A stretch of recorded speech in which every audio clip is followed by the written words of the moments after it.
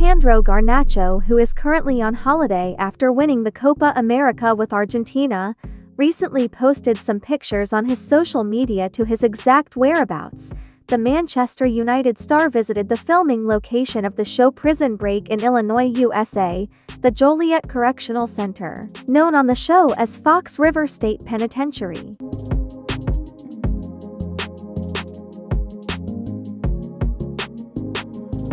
Being a die-hard fan of the show, Garnacho also got a tattoo on his arm in 2022, which has some of the show's main characters, played by Wentworth Miller, Dominic Purcell and Robert Knepper.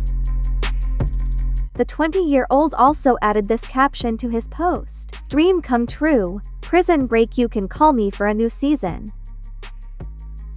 It's reported that Garnacho, who is currently in Greece, will only be back with Man United after the conclusion of the preseason tour in America.